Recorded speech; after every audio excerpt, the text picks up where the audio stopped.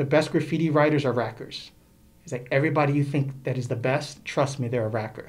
He's like, there's something that is like the balls it takes to rack, the consistency, the guile.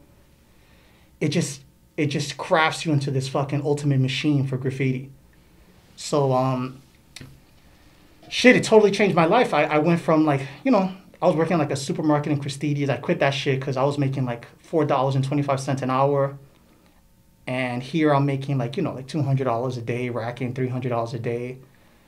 And then we got into like Infamil, we call it powders. The Infamil milk, it's the stuff you give. It's like the powder for breastfeeding. We got into that. That was big. That was big in the Bronx. Really? Huge. Pretty much, I think every writer in New York City did that. And the Bumpy we went to was on Burnside, 183rd. Legendary Bumpy. Shout out to you guys. You paid my rent for many years.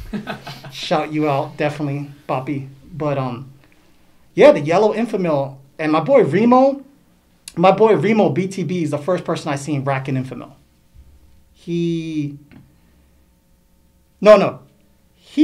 I saw him. We were chilling with him, me and MB40. We were on the 183rd, and they wanted to go smoke weed, and he had no money. So he went inside the supermarket, came out with 2 fucking cans of fucking Infamil down his leg, 2 or 3 of them. Went to the bodega and came out with money, like $20 or something. And I was like, what the fuck? Did you just sell that? And he's like, yeah, I sold that shit. And he's like, my boy Ashley put me on. And then I was like, I was already racking.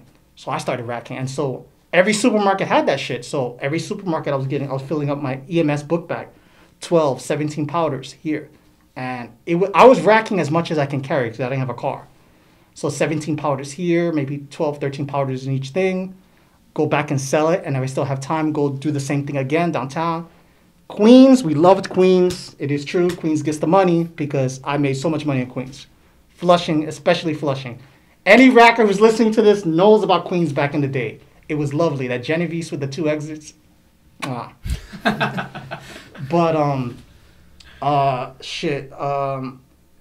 that changed my whole thing. So I was really more interested in racking, and graffiti was like some side shit that I did. It's like martial arts, kind of like you evolve and you get better. So maybe I started making $50. Maybe I started making $200. And then you eventually, like by the time I met Earsnot in 96, 97, 98, we were making definitely lowest $1,000. Earsnot was way more aggressive than me, so he was probably making like $2,000, $2,500, $3,000 maybe a day, cash. I thought you were gonna say a week. No, a day, cash. And then we were living that every nice New Year's Eve type of lifestyle, just party and shit, like eat whatever we want, take cabs wherever we want, and that's what it was. And it just kept. And the crazy part is, I don't know how we would be broke. It was crazy. Like I would just be broke like the next day. I would have like, there was times Earsnot made $2,000 and he would ask me to give him money to get on the train the next day. And I'm like, yo, dude, you got a gambling problem? I don't understand. But it was, we were just, we were mad young. We were reckless with money. So it's I guess to answer your question, it's like for me, it took me living in another country and, wanting to change my life. Like when I moved to Japan and I started teaching English and doing stuff, I think that's when I felt like I quit. At the time, we got to fast forward a little bit. Already IRAK CREW is a full-fledged thing. And we're all chilling together. It's me, Sace, Earsnot, my boy Glace, Sam, Seaman, all those people were just fucking chilling. Fanta, everybody. So, at that time, A-Life came out.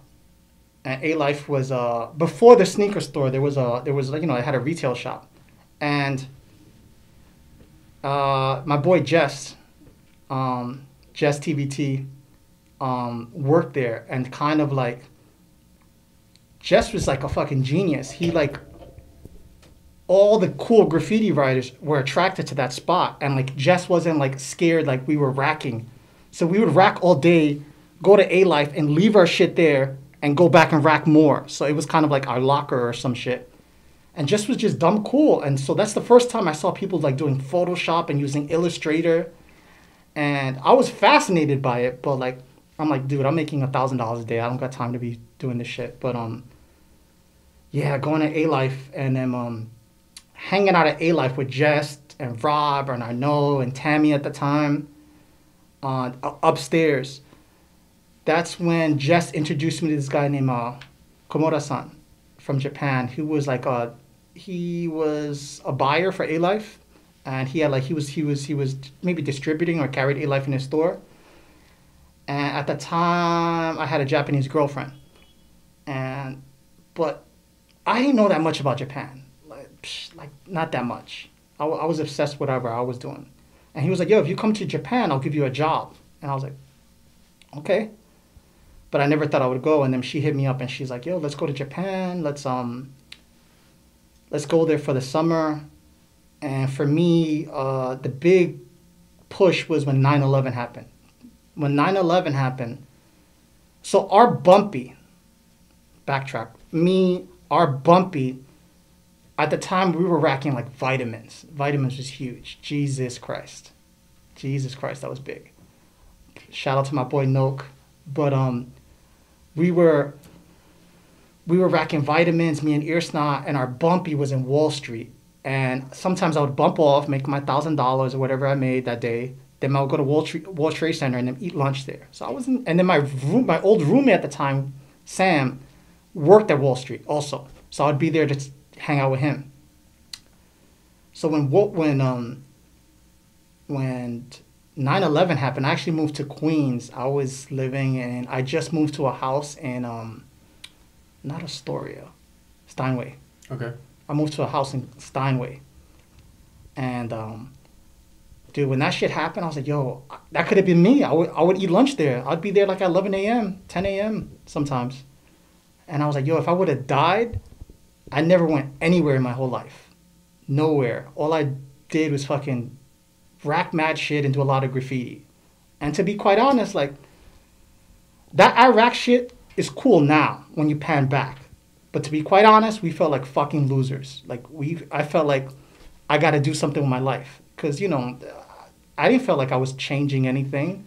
Earsnot didn't feel like he was being a legend. Sems was the only person that noticed it. Sems, VGL Iraq, Sems was like, yo, this is the best time of our lives. You don't understand what's happening. We were like, yo, shut the fuck up. Sems was like, yo, you don't understand. We're going through the best moments of our entire lives and you guys don't fuck. I just thought it was some crazy high talk. And Sems was spot on. We didn't realize it. I just felt like, damn, I need to do something better with my life, right? I was already at that point. This is like, 99, 2000. Sems knew it. Sems, he's like, yo, these are the most precious moments of our entire lives and you motherfuckers don't even notice it. And we're like, yo, shut the fuck up. But, yeah, when 9/11 happened, I was like, yo, I want to go somewhere. And then I decided to go to Japan. And when I went to Japan, I went to Fukuoka, which is like the third biggest city. I never heard of Fukuoka in my life. And when I got there, I met Komura-san. And then one thing led to another. I was working with them, had an art show. I started teaching English. And I was being paid like $50 an hour to teach English. And I was like, I don't fucking have a degree. This is amazing. So it was like almost better than racking. Because I was like making designs for people. And they were giving me like $500 per design and other shit. And it was just like crazy. So when I got to Japan, I felt like it's like a video game. Like I restarted my life again. But I have all this crazy experience. So when I went to Japan, I wasn't trying to do graffiti. I was trying to like just make a new life there. But like some of those old habits die hard, man. This was a segment from Mike Irak's interview. The full episode is available on our Patreon. We have episodes from graffiti writers Dessa, Mike Irak, Bat, Ola, Cash4, Host 18, XSM, Les YKK, Wayne COD, Dual, Riss, and Sake. Members also gain access to Z and I speaking on a range of topics from martial arts, conversations with our close friends, graffiti, mental health, and the world as a whole.